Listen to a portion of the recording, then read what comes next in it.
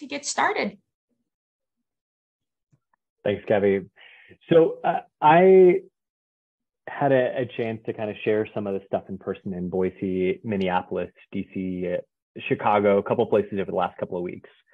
But we wanted to make sure that we could share it with everybody who wasn't in one of those cities or couldn't make it to one of those events as well. And one of the things that kept coming up in those events was just that this is the most excited I've ever been about the work that we have in Guatemala. And to explain why, to really tell that story, is going to involve kind of going back to the core, to the origin of what the work was. The thing that I'm most excited about is that we have a path to be able to impact millions upon millions of people in Guatemala, Central America, and eventually Africa. And why that matters so much to me and how it's going to happen and what we've achieved so far is what I'm going to be diving into over the course of about the next 15 minutes. And then, as always, we'll get to my favorite part, which is just talking about it. So if you have any questions, just write them down and we'll dive in as soon as we finish that piece of the call. But this is my story, how it began. I was 18, I was actually 17. I just started college. My best friend had met this kid named Fabian. And the kid had a 18-year-old dad, a 16-year-old mom who lived in Nicaragua. And Joe had become really close friends with the kid's dad, Alex, when he was taking a gap year right before college. And to make a long story short, Joe got a call our third month of our freshman year that Alex had died in a fishing accident. And it basically left Fabian, this 2-year-old kid, and his mom with nothing. They had a tiny piece of land that didn't have anything built on it. And Alex's dream had been to one day build a house. And he'd made this agreement with Joe that if someday he raised enough money to actually be able to get the building materials, that Joe would fly down and help them build that house and they'd have a house for their family. And Joe decided at 19 that he was going to go make that happen himself. And so I drove from Boise, Idaho, all the way to Ashland, Oregon, picked up Joe and all of his high school friends, drove down south, left my car with my grandparents who are on the call tonight. And we flew out from SFO all the way to Central America and built a home. And this photo will be up for less than half a second because I was really thin back then. That was me at 17. That journey kind of blossomed. And I think that what happened was, as we were sitting there in that house, people started coming up to us and telling us their stories. And I think for anybody who's done this kind of work, this is a really common occurrence. We had families who came up and told us about a family member who needed a surgery, and it was $400 for that surgery and it would save their life. Or other family members who didn't have a home and needed one as well. I mean, you get awash with this sea of need.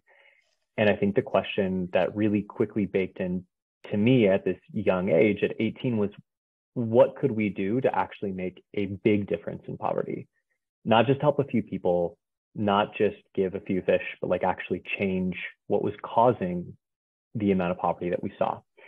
And so at 18, my next idea was, well, let's figure out how we can help grow the economy. And one of the big problems in the economy was fuel. And so we had this idea of helping every single community in Central America start their own biodiesel processor and start producing their own fuel. And so we borrowed a diesel bus. We designed a biodiesel processor system that even the poorest community could utilize. We strapped it all on that bus and we drove it from Walla Walla, Washington, as far down as the southern part of Nicaragua. Built 3 biodiesel research centers, wrote a book on it. The Nicaraguan government started making use of the technology. It was this whole thing. But the problem was the economics didn't work out. It was still cheaper for the poorest of the poor to buy diesel rather than make their own biodiesel. And because of that, even the best intentions didn't really matter. And so I think that that was like a really, really core lesson really early on, that if we wanted to make a difference, it would have to be something that actually had an economic incentive for people that would help them make more income.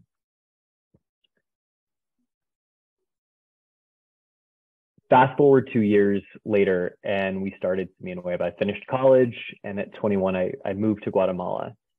And we wanted to figure out the techniques, the farming techniques that could make a difference for at least 1 million people. That was our whole goal. And I think that that goal really comes from those experiences earlier. We wanted to find something that was beneficial socially, beneficially in terms of people's health, could work with what people had, which was their farm, and could do so in a way that would actually increase the income for the poorest of the poor. And so that first 5 years, we started trying everything. We started trying no-till. So we were teaching farmers to not plow their ground. And that worked great for sesame or for corn, but farmers also had sesame crops, and that died in the no-till, which was a huge problem. We tried this crop called pigeon pea, which was fantastic. It was a free crop farmers could grow in between the row of their corn and sesame. But it turned out farmers didn't like the taste. So that didn't work. We tried cooking classes to come up with new recipes to get that food into everybody's diet. But people just said, hey, it tastes a little bit different, even though the nutritional benefits are so great, not really into it. And so we had to scratch that idea. But the benefit of what we had was everything that we tried let us know what would work and what would not work and why. Because every single thing we did was with small little test plots. It was data collected from farmer feedback, data on farmers' economic impacts, data on their situation. And then with all of that, we were able to actually hone down on a strategy that we actually thought had the legs to reach at least a couple million people. But to understand that new idea that we had, I think it's important to share what we learned. And what we learned is that even though Guatemala is the most malnourished country in the Western Hemisphere, it's the 6th most malnourished country in the world, that the reason for that malnutrition doesn't come from a lack of knowledge. It comes from how the economy is structured. It comes from how the pricing of food works. So if you're a mother and you have $1 a day and you have 5 people to feed for 3 meals, that's 15 meals, how would you spend that dollar if your ingredients cost that much? 20 tortillas for 20 cents, an egg for 20 cents, or a couple spoonfuls of beans for 20 cents? The answer is pretty simple. You'd probably go with the tortillas. It's the only way to keep everybody fed. But the downside of this whole issue is that those tortillas don't have nutrition to allow kids to grow. And that's what leads to Guatemala having that super high rate of malnutrition. At the same time, the other thing that we saw was that all of these farmers are growing corn because it's the only crop that has a stable market. They can always sell it. They can always eat it. If no one wants to buy it, there's food that they can trade with people. But the problem is that the average farmer is only getting about 40 bushels per acre, which is pretty close to what we had in the United States before the Great Depression, before we used any agricultural technologies. For most of the 1 million farmers who grow corn in Guatemala, that's not enough for them to feed their family for the year and also have enough corn to sell. And so the farmers end up trapped in this state of poverty where they don't have income, they don't have a nutritious source of food, and they're also, becoming more and more vulnerable to climate change. With that problematic in mind, 1 million farmers, not enough income, not enough nutrition. The big insight came for us with looking at the fact that within the natural world, within corn seeds in general, there's the ability to make them way better. Nature can help us come up with a type of corn that has more nutrition, that has the yields that will get farmers those incomes that they want and that they need, and also that will make them more resilient to droughts and storms, which are becoming more and more common with climate change. And so this is the Semilla Nueva of now, 2022. This is what we do. We figure out how to make corn more nutritious. We figure out how to make seeds that are both high yielding and more nutritious, affordable enough that the poorest of the poor can buy them. And then we help other seed companies to copy our model and get governments to pay for it. That's it. In terms of the nutrition, our corn has more zinc, more iron, and a higher amount of protein quality, which are the 3 biggest deficiencies in the Guatemalan diet. This is what kids need, and they normally don't get. And it turns out it's what corn normally doesn't have, and we can breed that into corn. And we have some amazing studies showing that if you just get kids to switch from normal corn to this biofortified kind of corn, which is not a GMO, although we have nothing against GMOs, you get bigger growth in terms of weight and height, which are the definitions of chronic and acute malnutrition. These are the two biggest health problems that kids are facing, and we can fix both of them or make a big difference in both of them just by switching out the type of corn. How do we get farmers to use it? We have people who work in the fields day in, day out. There's about 12 of them who work with community leaders to plant the new seeds and then compare them to the seeds that farmers already have and bring their villages together to actually see those differences firsthand. And once we have all of that demand, then we switch to a supply chain solution. Essentially, we put really good margins on the seed. We sell it for below our normal cost, and we make it the cheapest seed in the market with a good margin for the agro dealers, little stores where farmers buy seed, and the distributors who stock those little stores. So essentially, the logic behind everything we're doing is, how do you help people make a little bit more money doing the right thing? And that's the way that you can actually get scale. The results have been fantastic, and we're going to start getting into the part where I'm actually really, really excited, and the stuff that I really want to be able to share with all of you, most of you who've been a part of this journey for years. We had 18,000 families who planted in 2022 throughout most of the corn growing regions of the country, all the red parts of Guatemala. And those 18,000 farmers fed 450,000 people with more nutritious corn. That's over 2 billion nutritious tortillas.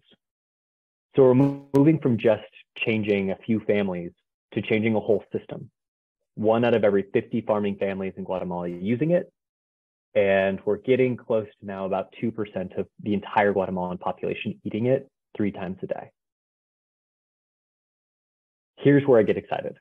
Here's the new stuff.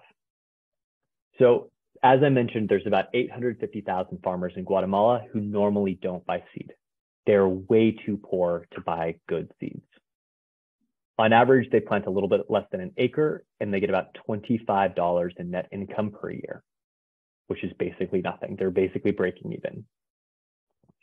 We had 7.7 thousand families of those 850 who on average spent just $13 on seed. And that $13 investment on their part helped them make $221 additional dollars. This is randomly sampled data. This is random farmers from that group. This is not crazy projections based on like our test plots or all our internal data. This is what's actually happening to the farmers on the ground. There's also about 150,000 farmers in Guatemala who do buy seed, who have a little bit more money. They plant more, they earn a little bit more.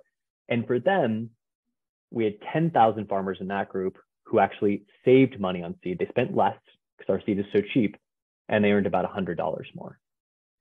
But what's fantastic about this is combining it and averaging between the two.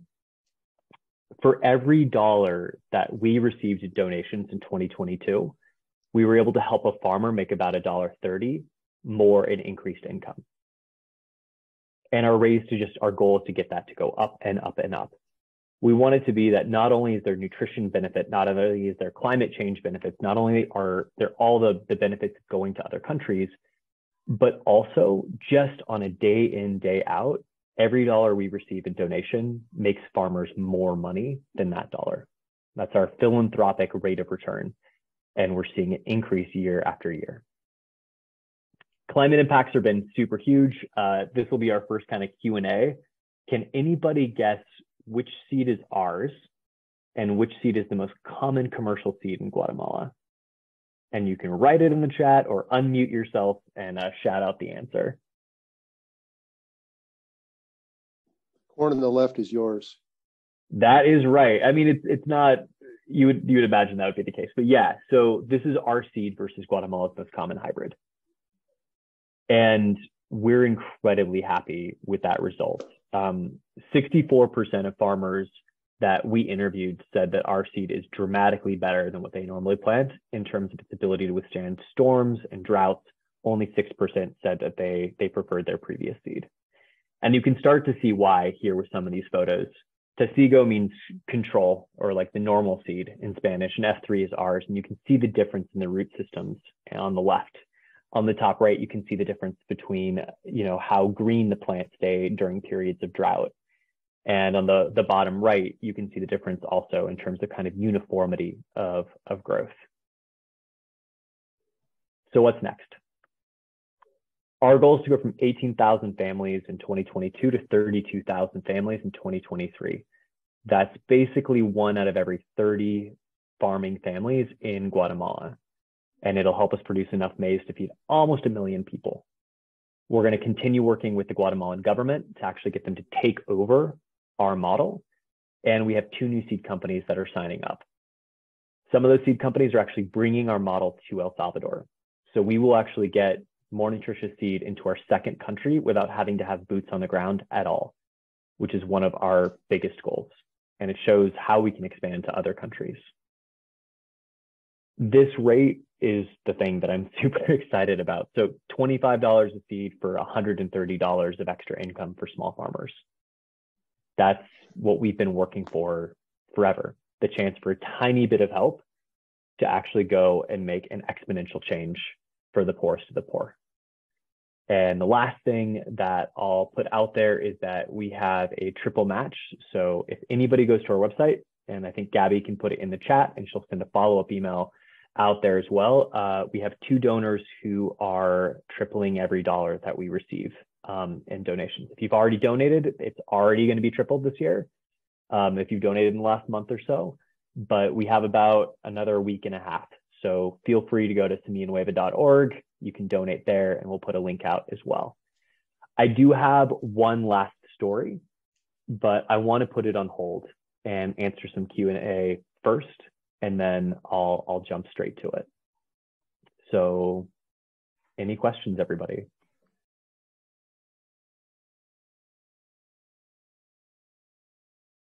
Really quick story. This is one of my favorite experiences of the year.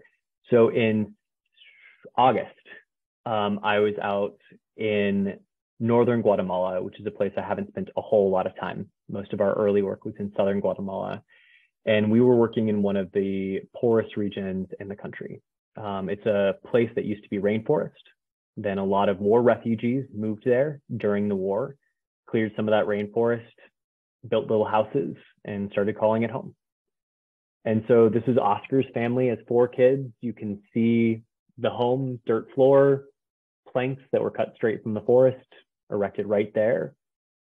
And it's a 1-bedroom house for the kitchen, some beds, stuff is kind of like, against the wall. There's some bags of corn in the back, and that's their whole household. Yeah. What was crazy about visiting Oscar was his story. And so a year ago, he had a little bit of extra money.